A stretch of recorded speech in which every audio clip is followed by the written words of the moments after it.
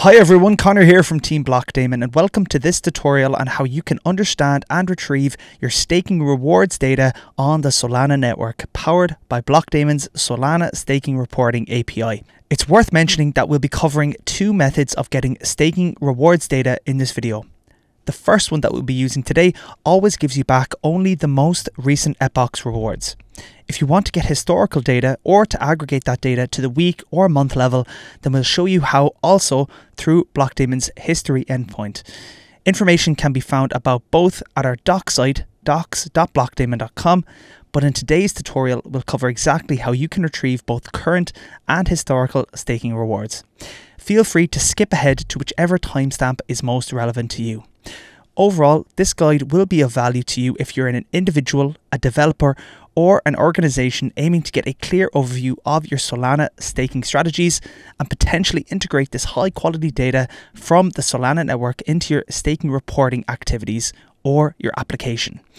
For those of you who are new to this data or would like to understand it at a deeper level, we'll briefly cover some Solana specific concepts as a primer before diving deep into the step-by-step process. However, this tutorial assumes a basic understanding of Solana staking. But without further ado, let's jump into understanding a bit more about Solana and its rewards. On the Solana blockchain, we encounter a variety of addresses related to staking which are helpful to understand from the outset. For validators, the key ones are identity and vote key. The identity is the public part of the typical public-private key pair created when a validator is initialized. The vote key is returned by the staking contract when a validator registers. It's this key that delegators input when selecting a validator to delegate to. If you're staking Solana, then it's also important to understand your token account and the stake account. The token account is essentially your Solana wallet, the account you create when you want to transact SOL, Solana's native token. Now, when you decide to stake your SOL and delegate to a validator, a stake account is created. This stake account links your token account to your validator of choice. Hence, one token account can have multiple stake accounts, each corresponding to different validators. This is because you can delegate to multiple validators on Solana, but each time you do so requires a different stake account. When we call the delegator endpoints in Solana's staking API, we input the token account address and get back all stake accounts linked to that token account. This allows you to fetch all your staking rewards from one response, even if you're staking to many validators. This is useful as you can see both your current and historical staking rewards across multiple validators from a single API call. However, before getting started with either the current or historical staking rewards, you must first get a Blockdaemon API key. To do so, follow these steps. As always, we'll start by logging into the Blockdaemon app. Ensure you have your login credentials ready or register if you haven't done so already. Next, navigate through API Connect API keys within the interface. You'll see an option to create an API key. Upon clicking, a dialog box will appear where you'll assign a unique name to your new API key. Once you've decided on a name, click Create API Key. Your new key will then be generated. Copy it by clicking on the key itself. Keep this key safe as we'll be using it shortly. Now, let's dive into the process of accessing your Solana staking reward data for the current epoch for a specific token account. First, we'll refer to the Blockdaemon API documentation. You can find a link to the Solana Staking Reporting API in the description box of this video. You will find a URL in the Get Code section. In a few moments, we'll need to copy this snippet of text. We'll now need an API platform to run this request. In this tutorial, I'll be using the Postman desktop app. Navigate to the Authorization tab. Select Type, Bearer Token, and input the API key you previously created in the Blockdaemon app. We're making a GET request, so ensure the GET option is selected. Paste the URL snippet from the Blockdaemon API documentation into the request field. Then add your Solana public address. As mentioned, this is also known as your token account address. Now that you've added these details, press Send. Once you've made your request, you'll receive a response that includes key details about your recent stake and rewards. Let's dive into what this data means. The returned data includes your stake account address, the currency, which will be SOL, the total return your staked SOL generated for this particular period of time. Please note the starting and ending timestamps will be the same, as they will both be equal to the time that those rewards were paid out, which is the start of the next epoch. Note that timestamps are given in UTC. You'll also see the time aggregation unit, which in our case is the epoch, and your starting balance. Looking at the metadata section, you might wonder the difference between the first address and the delegation address shown in the metadata response. In this context, address refers to the stake account, while delegation address is the identity of the validator linked to that stake account. Remember, you can have multiple stake accounts if delegating to multiple validators, which means multiple different delegation addresses displayed in the various metadata fields. Finally, epoch displays the epoch number of the collected data.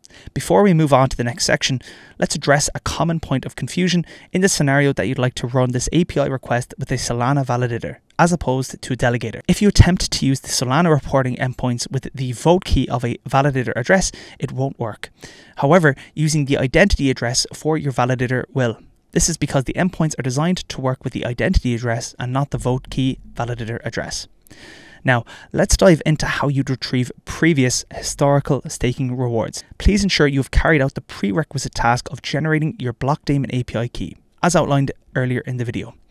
Now, we'll refer to the Blockdaemon API documentation. You can find a link to the docs for the historical Solana staking reporting API in the description box of this video. Here, you will find a URL in the Get Code section. In a few moments, we'll need to copy this snippet of text. We'll now need an API platform to run this request. In this tutorial, I'll be using the Postman desktop app. If you haven't already done so, navigate to the Authorization tab, select Type Bearer Token, and input the API key you previously created in the Blockdaemon app if you haven't done so already. We're making a post request, so ensure the post option is selected. Paste the URL snippet from the Blockdaemon API documentation into the request field. Then finally add your Solana public address. As mentioned, this is also known as your token account address. Next, you'll need to add the time parameters you'd like to query. I'll head over to the body tab within the Postman app. Note that in this section I've selected raw and JSON options. Now, you'll enter the timestamps using from time and to time parameters, which are outlined in the Blockdaemon docs page. Please note, both of these parameters require timestamps in milliseconds. If you'd like to convert dates and times related to Solana epochs, you can use an online tool such as the one found at epochconverter.com. Let's pause for a moment to see how these parameters work when you're using them. First, we need to understand what an epoch is in Solana. An epoch in Solana is a period of time used for accounting, leader scheduling, and other protocol level functions.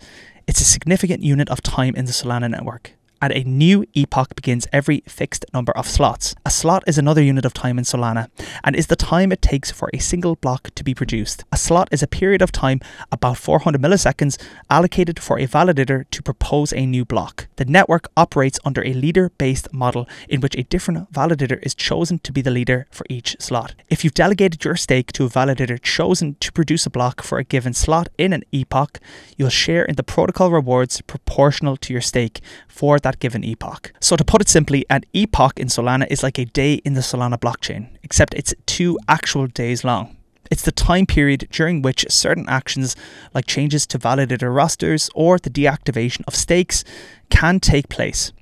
Let's say we have an epoch that we'd like to retrieve staking rewards from. In this example, we want to retrieve staking rewards from the Solana epoch 451. In the Solana Explorer, we can clearly see the first block timestamp and the last block timestamp displayed on screen. I'll use epochconverter.com to quickly convert these, which I'll input into from time and to time in our staking rewards API. Note that the time unit parameter can be epoch, week, or month. This parameter is used to aggregate rewards over the specified time period. For example, if the epoch time unit is selected, then the time period will be the epoch for the rewards. In this example, we'll use epoch. Now that we've added these details, I'll press send. Once you've made your request, you'll receive a response that includes key details about your historical stake and rewards. First and foremost, you may notice that the epoch returned is 450 as opposed to 451, which we were looking for. You may be wondering why this is. Simply put, the end of epoch 450 was 2 seconds before the time of the first block of 451, which was inputted in milliseconds at the start of the time. This means that in the first block of epoch 451, you as a delegator were paid out the rewards you accrued for epoch 450. Therefore, this is exactly the intended outcome of your query, since it captures only the paid out time of the 450 epoch and not the paid out time of the 451 epoch. To get staking reward information for epoch 451, we'll need to look at when rewards for this epoch were paid out in the following epoch, which was 452. To do this, I'll quickly convert the timestamp of the first and last block in epoch 452, the epoch when rewards for the previous epoch were delivered. Input these into the API request and press send. We can see that the staking data rewards for the previous epoch are now successfully returned. Now that we have that clarified, let's take a closer look at the rest of the information returned. A lot of this is similar to the previous API call, but let's dive deep into what this data means for you. The returned data includes your stake account address, the currency, which will be SOL, and the total return your stake SOL generated for this particular period of time. As mentioned, if you're querying for epoch level reporting, the starting and ending timestamps will be both equal to the time that those rewards were paid out, which is the start of the next epoch. As explained previously, if you're looking at the metadata section, you might wonder about the difference between the first address and the delegation address shown in the metadata response. In this context, address refers to the stake account, while delegation address is the identity of the validator linked to that stake account. Remember, you can have multiple stake accounts if delegating to multiple validators, which means multiple different delegation addresses displayed in the various metadata fields. Finally, epoch displays the epoch number of the collected data. We hope this guide provides a clear understanding of how to access staking reward data on the Solana network using Blockdaemon's API infrastructure. As always, we're here to support you in your staking journey, and be sure to subscribe for more in-depth staking videos.